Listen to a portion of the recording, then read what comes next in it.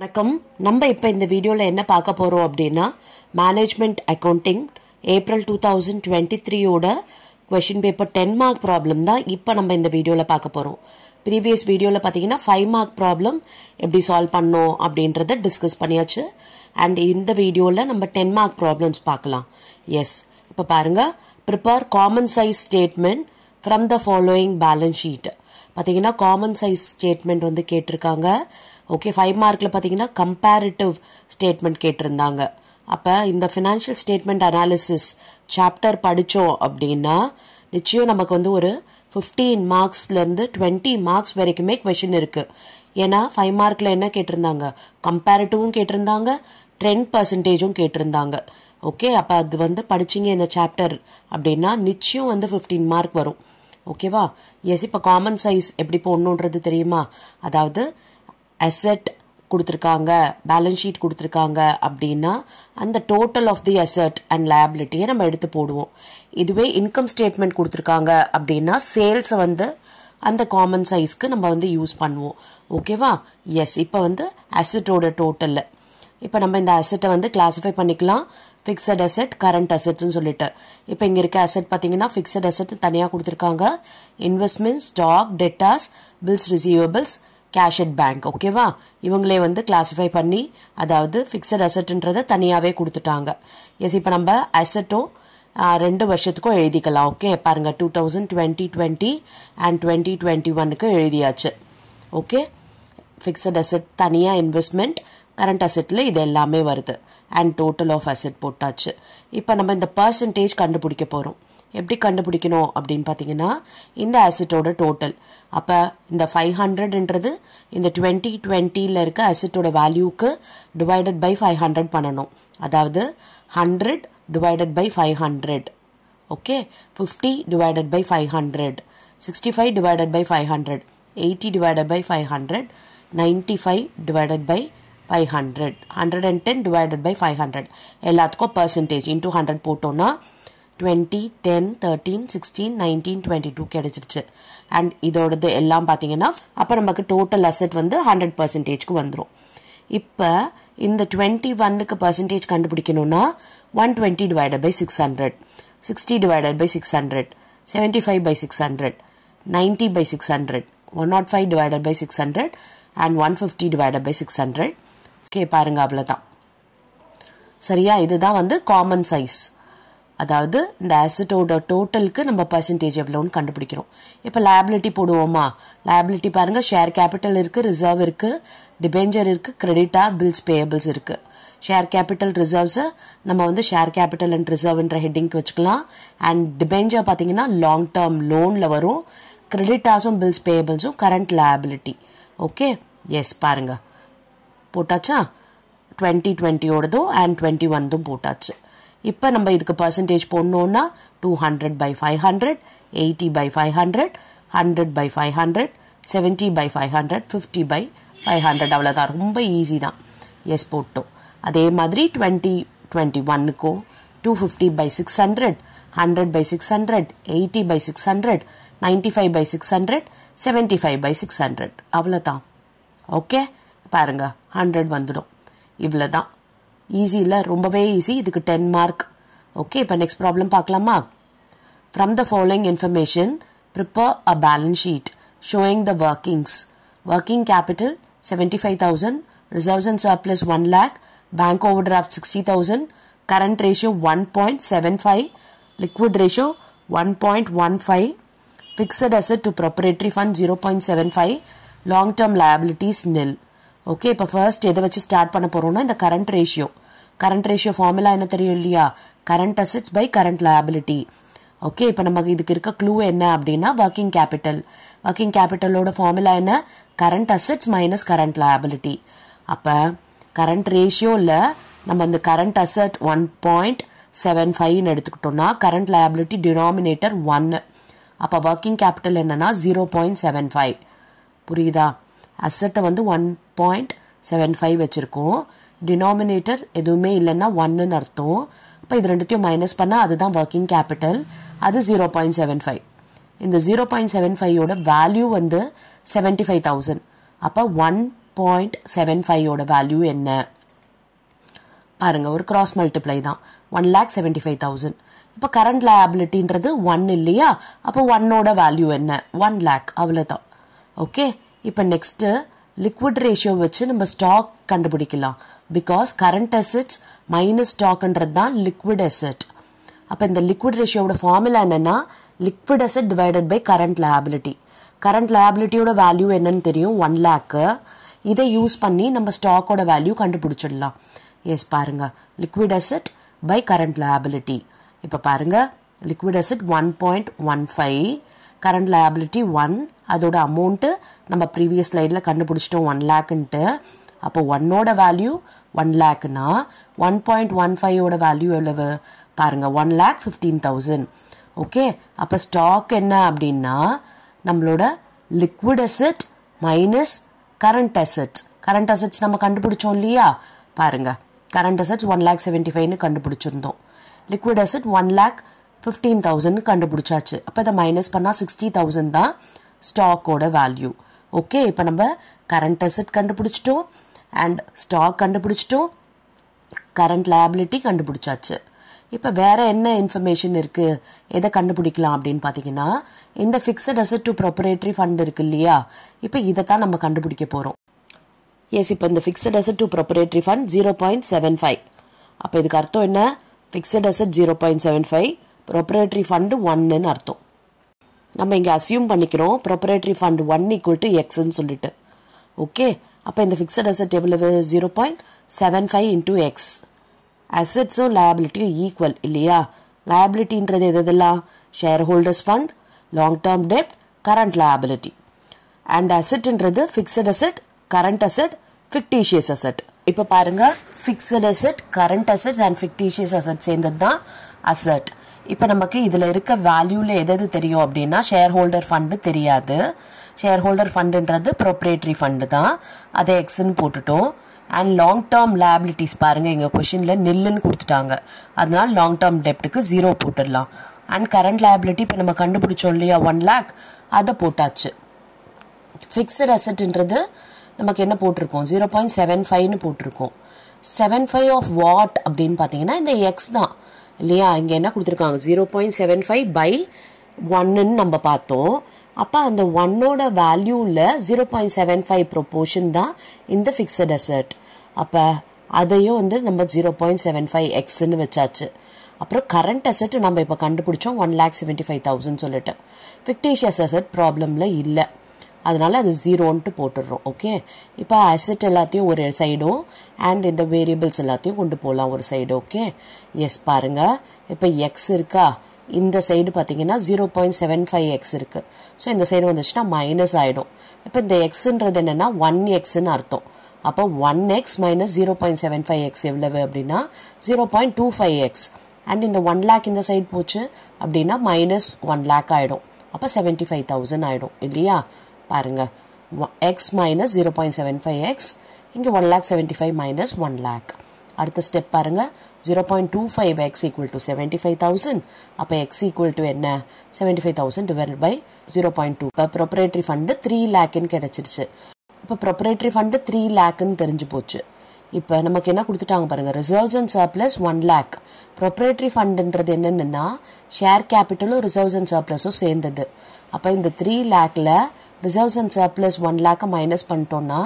Balance இருக்கிறது share capital பாருங்க share capital எவ்வளவுனா 2 lakh okay இப்போ ஃபிக்ஸட் அசெட் கண்டுபிடிப்போமா அதாவது நமக்கு ப்ரொப்ரேட்டரி ஃபண்ட் 3 lakhன்னு தெரிஞ்சு போச்சு அண்ட் ஃபிக்ஸட் அசெட் வந்து 0.75 எக்ஸ்ன்னு ஆயிடுச்சு அப்போ இந்த 3 lakh இன்டூ 0.75 போட்டோம் அப்படின்னா ஃபிக்ஸட் அசெட்டோட வேல்யூ தெரிஞ்சிடும் 2,25,000 தான் ஃபிக்ஸட் அசெட் ஓகேவா எஸ் இப்போ நம்ம கண்டுபிடிச்ச வேல்யூ எல்லாத்தையும் எழுதி வச்சுக்கோங்க அதாவது கரண்ட் அசெட்ஸ் கரண்ட் லயபிலிட்டி அப்புறம் என்ன கண்டுபிடிச்சோம் ஸ்டாக்கோட வேல்யூ கண்டுபிடிச்சிட்டோம் அப்புறம் ஷேர் கேபிட்டல் கண்டுபிடிச்சிருக்கோம் ஃபிக்ஸட் அசெட் கண்டுபிடிச்சிருக்கோம் இல்லையா இது எல்லாத்தையும் நம்ம இப்போ பேலன்ஸ் ஷீட்டில் எழுத போகிறோம் பாருங்க share capital 2 lakh reserves and surplus ப்ராப்ளம்லேயே இருக்குது பேங்க் ஓவர் டிராஃப்ட் 60,000 ப்ராப்ளமில் கொடுத்துருக்கான் அப்போ அதர் கரண்ட் லயபிலிட்டின்றது 40,000 ஸோ இதெல்லாத்தையும் ஆட் பண்ணால் 4 lakh வருது அதே மாதிரி அசெட்டில் பார்த்தீங்கன்னா ஃபிக்ஸட் அசெட் நம்ம இப்போ கண்டுபிடிச்சோம் 2,25,000 சொல்லிட்டு, அப்புறம் ஸ்டாக்கோட வேல்யூ 60,000 கண்டுபிடிச்சோம்,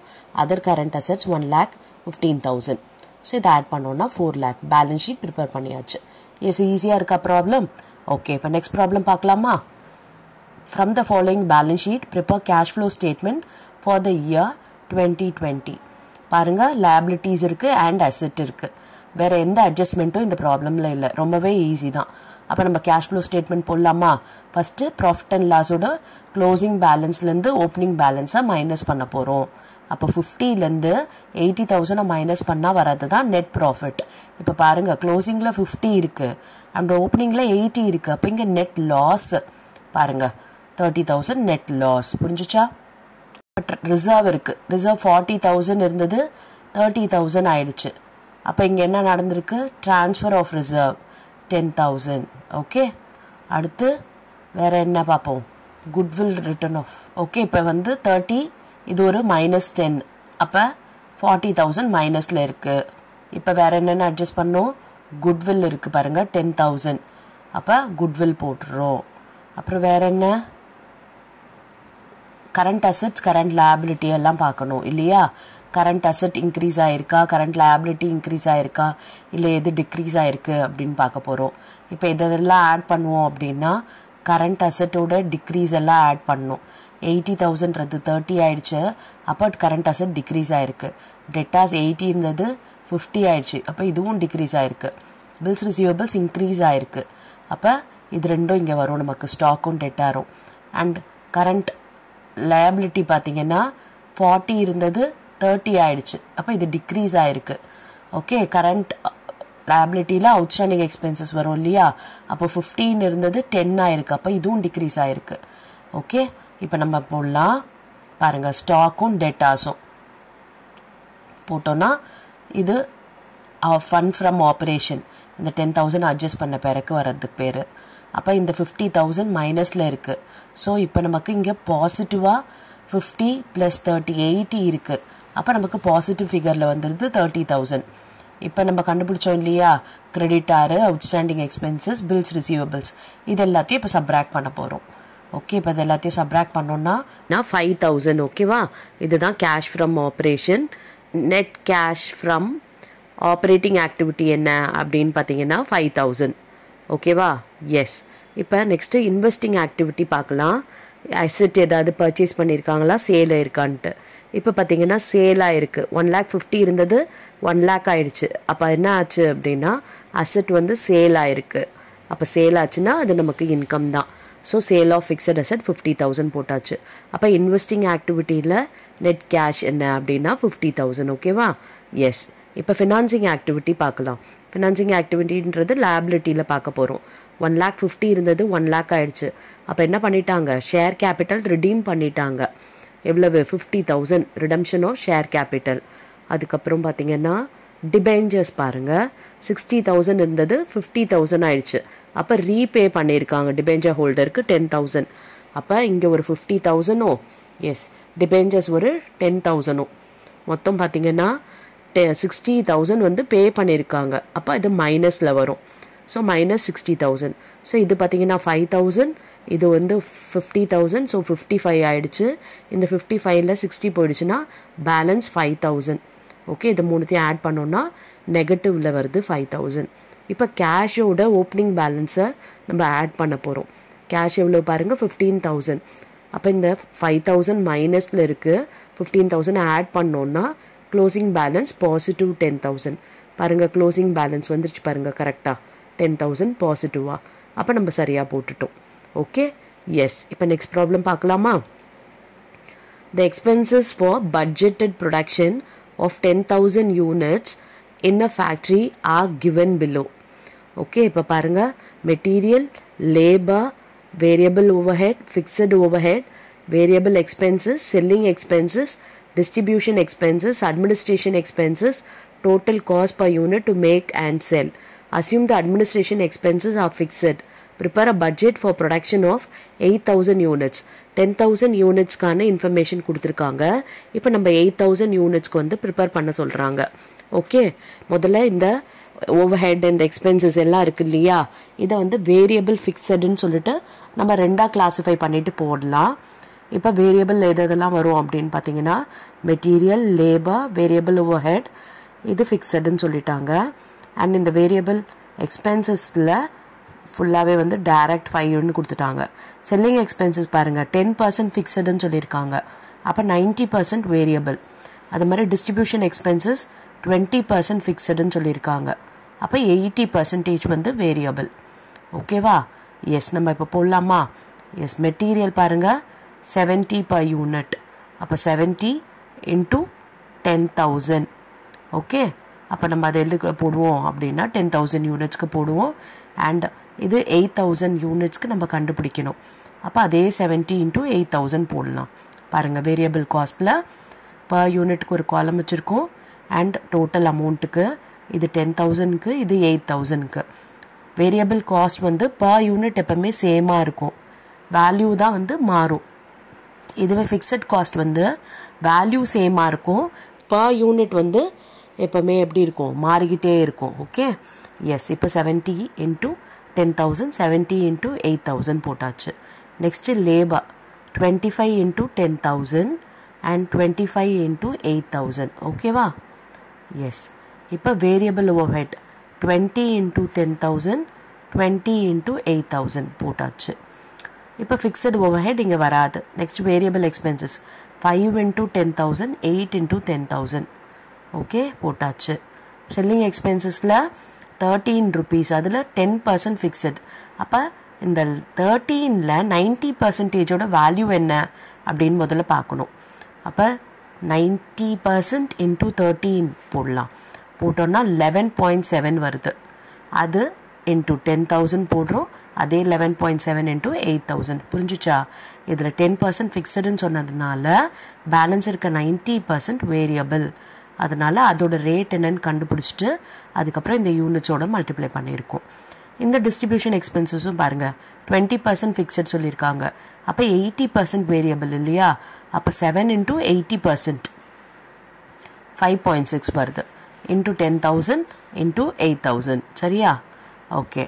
அட்மினிஸ்ட்ரேஷன் எக்ஸ்பென்சஸ் பார்த்தீங்கன்னா 50,000 எங்கே என்ன கொடுத்துட்டாங்க, அட்மினிஸ்ட்ரேஷன் எக்ஸ்பென்சஸ் ஃபிக்ஸடுன்னு சொல்லிட்டாங்க, அப்போ அது ஃபிக்ஸடில் நம்ம காமிச்சிக்கலாம்.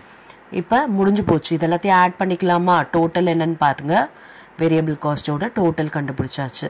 இப்போ ஃபிக்ஸட் காஸ்ட்டோட டோட்டல் கண்டுபிடிக்கணும். ஓகே, ஃபிக்ஸடில் எதாவது வரும், இதெல்லாம் ஃபிக்ஸடில் வராது. இது பாருங்கள், ஃபிக்ஸட் ஓவர்ஹெட் 1 lakh.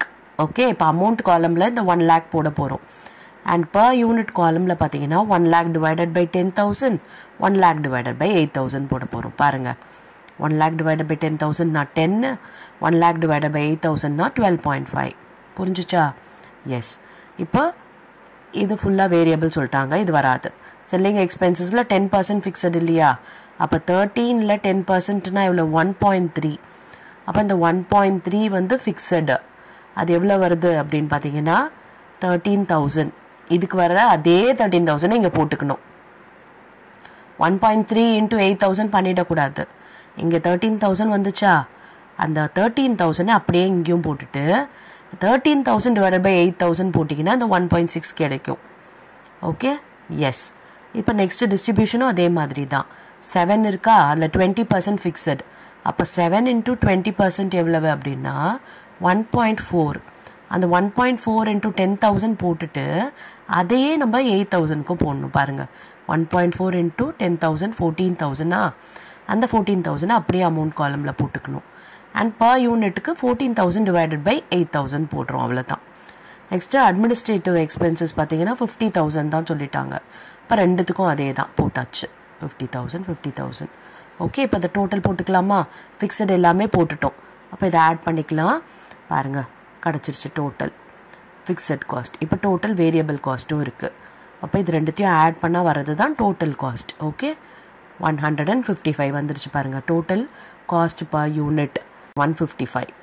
ஓகேவா? அண்ட் 8,000க்கு பார்த்தீங்கன்னா 159.4. ஈஸியாக இருக்கா ப்ராப்ளம்? இப்போ நெக்ஸ்ட் வீடியோவில் வேறு கொஷின் பேப்பரை வந்து சால்வ் பண்ணலாம். S, thank you for your patient listening.